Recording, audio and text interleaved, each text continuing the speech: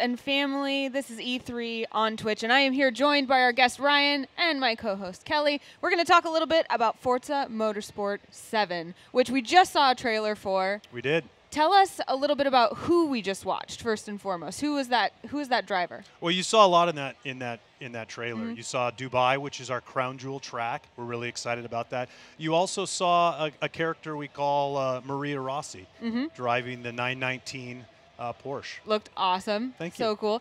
Dubai, actually a place that I lived there for a little while. Yeah, so it was cool to see it depicted that way. Why is Dubai the crown jewel track? Why was that the location? Every year we pick a track that we want to use as our sort of opening track, right? It's part of our initial experience. And this year we wanted to travel overseas and get out into the desert and provide our players with something new and something different, and Dubai was the perfect place for that. Cool. Well, we saw the trailer. I know a few. We saw Forza in the press conference. It was presented as just a big to-do, so many pieces of that. I want to talk first, before we get to some of the cool pieces, about why this Forza is new and different and upgraded. Tell me a little bit about what we're going to see, because what I see immediately when I look at that is realism.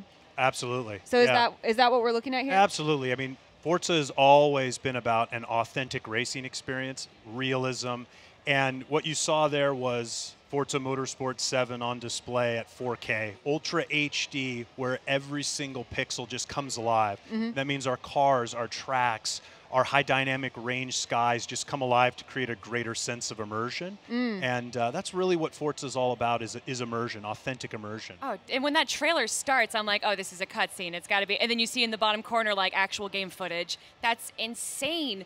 Why focus on hyper-realism over other games? Like, why do you think Forza leads hyper-realism over other driving games? Well, our fans tell us that they want a very realistic, authentic racing experience. And so, thanks to the power of the Xbox One, it is a monster. It gives us all of that capacity to create a really great, rich 4K experience. And so when you've got all that power and you've got the ability to achieve 4K realism and you're delivering for your fans, that's what the game's all about. And this is just on Xbox One? This is on Xbox One, Xbox One X, and PC. Oh, wow, PC. PC. It's a Play Anywhere title, right? So that means if I own a copy, I can play it on all those platforms. That's right. That's really cool. We've actually spent the last couple years listening to our community, and with the introduction of Forza Motorsport Apex and Forza Horizon 3, we've really learned a lot about what PC players want, and they really tell us three things. First, they tell us that they care about graphics. They want 4K graphics. They want high definition.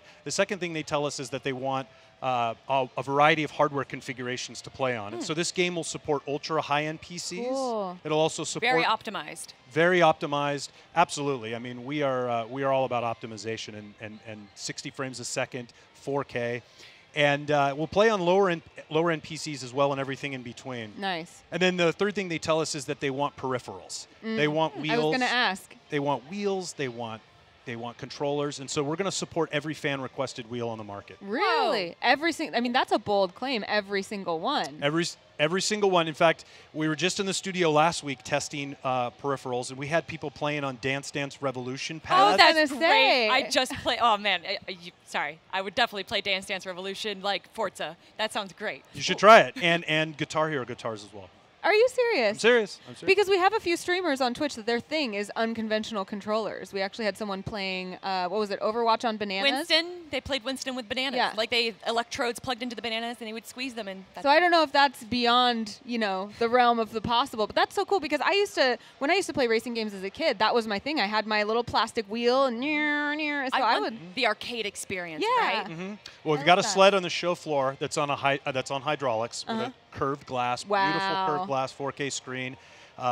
It's got a steering wheel. It moves. It is very intense and fun. So go check it out. I will have to do that for sure. Besides aesthetic changes, what has been added on to Forza 7? Well, there's quite a bit. One of the things that you're going to notice right off the bat is that the driving experience has changed. And so, absolutely, we've put a lot of care into how the car feels. And so when you're barreling down the track at 200 miles an hour, you're going to notice the car starts to shake. You're going to see parts rattle. You're going to feel that intensity. Sounds turned up to 11. It gives you immersion. It gives you immersion. You're not just in a flat car that's going down a track. There's actually things affecting you, affecting the ambiance around you. Absolutely. We've got new collision cameras. The driver moves with the physics of the car. It's that immersion. That's so cool. And you mentioned to me earlier, I think, that I can actually customize my driver as well as my car, right? So personalization has always been at the heart of Forza Motorsport. And we started with the livery editor, the ability to customize your car, drive avatars, and how drivers behave in the real world and in the game.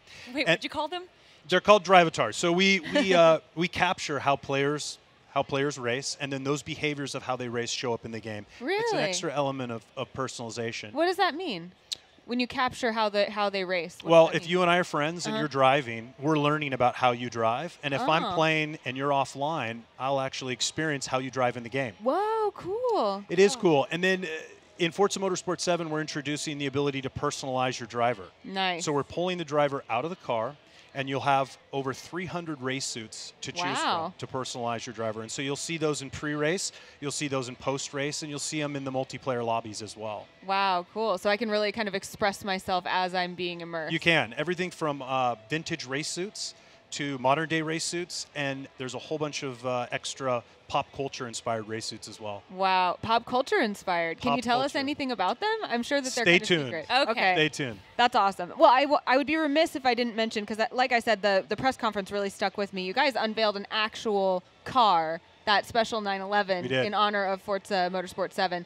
Tell us a little bit about why you guys made that decision to do something that big as a collaboration. Well, it was a historic moment for us because we announced the 2018 Porsche 911 GT2 RS to the world on stage. So Porsche actually was a part of that, and we announced the car for the world at a video game conference here at E3. Wow. So there's the significance of that. Yeah, right? yeah. But it's really at the heart of why we did that is we want to bring people who are passionate about cars into the Forza community, and we want the Forza community to experience the real world of automotive culture. And so it's marrying those two is really what we do and why we do it. I liked that so much because it made, to me, so real the connection between, on Twitch we talk a lot about fandom, right? Things that we're just fans of. And I feel like car fandom, such as it were, was really fed by this new car that was a release, if you will. And kind of the idea, it made it more real to me that, oh, okay, if I like that, I can experience that in the game. And That's right. I loved the blending of fandoms we have here that, you know, if you're into something, you can experience it through a video game. I think that's why we all like video games so much. What are the options for multiplayer? Is there a tournament mode? Is there a bracket mode? Like, what's going on? Yeah, so there's quite a bit that's changing with multiplayer. First, we're introducing leagues, and so they're based on seasons, and so you'll play. Great. And how does ranking work for that? Ranking is based on points, and you'll get put into a band, and we ensure that you're playing with people that are similar in skill. So there's actual matchmaking. There's absolutely actual. And I'm just matchmaking. going to use regular esports, but it's like, you know, bronze, silver, gold, and then you have like a Masters League for the top 1% of the players. It's very similar that you can compete, and you'll be ranked, and you'll be put in these bands, and you can if you play Forza Motorsport and you're great, you definitely can work your way up to competing on the stage for our esports trophies. How is that? What's the esports plan for Forza 7? Well, the 85th annual Le Mans is coming up, and for the first time, we're actually going to be crowning a champion of the Forza RC great. Racing Championship. Yep. That's so cool. Were you guys like in communications with them saying like, you know, we're coming out with Forza 7, we really want to be able to integrate real life racing with gaming racing?